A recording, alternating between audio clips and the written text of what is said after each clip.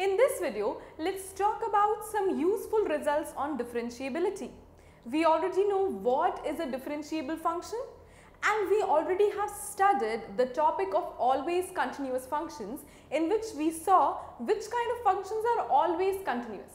Now, let's see which kind of functions are always differentiable so that you don't have to solve it all over again and you can apply some short tricks. So, the first in the line is the polynomial function. So, you have to learn these points and keep them in mind so that if at all you find any of these functions, you don't have to solve and you just say that yes, it is a differentiable function. So, every polynomial function is differentiable. It says that every polynomial function is differentiable at each x belongs to R, which means real numbers. That means if I have a polynomial function like ax square plus bx plus c, that is a polynomial function, right? So, I will say that it is differentiable at each x belongs to real numbers. You don't have to solve it all over again for differentiability. You don't have to check for right hand and left hand derivative. Simply you will solve it by the trick that yes, I know polynomial functions are always differentiable.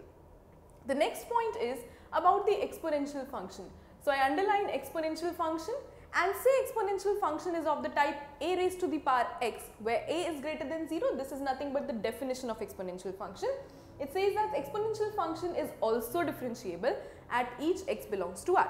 So, basically these points will tell you that you have to keep in mind about polynomial, you have to keep in mind about exponential. Similarly, after keeping in mind those two, you have to also keep in mind any constant function. All the constant functions like fx is equal to 5, fx is equal to 55, these all are what differentiable at each x belongs to R. Even these are differentiable. So, three things that you have to remember till now: polynomial function always differentiable at each x belongs to R, exponential function also, and similarly constant function also. The next is about logarithmic function. So, I underline logarithmic function and it says that logarithmic function is differentiable at each point in its domain. Now, log function you know is not defined for negative functions, means negative values, and it is not defined for negative values and it has some respective domain. So, logarithmic function you will have to check in the question what is the domain. In that domain it will be always differentiable. After these four, we have the fifth. The fifth is talking about what? Let's see. It is telling some different products.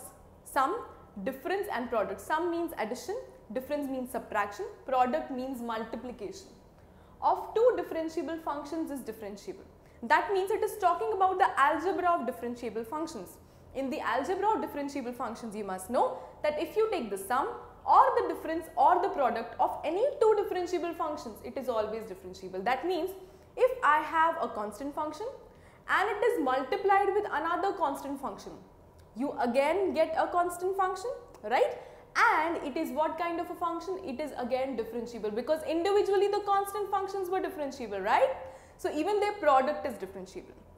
Similarly, if you take a polynomial function and you add it with another polynomial function, you take the sum with other polynomial function, even those polynomial functions, because one is continuous and differentiable, the other is also differentiable, so their sum will also be differentiable. That is what we mean by the point number 5.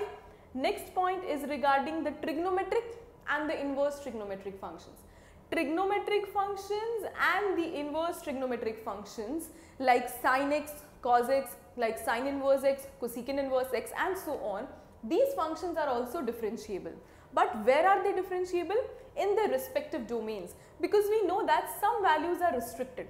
Not in case of sin and cos, but definitely yes in case of cosecant, because if I say cosecant x is 1 by sin x, and what is cosecant 0? It is not defined. So, 0 will not be a domain of cosecant. So, that is why I say that in the respective domains of trigonometric and inverse trigonometric functions only, these functions will be differentiable. Next, point number 7 into picture, it says the composition of functions. Suppose I have one function which is differentiable and I have another function which is again differentiable.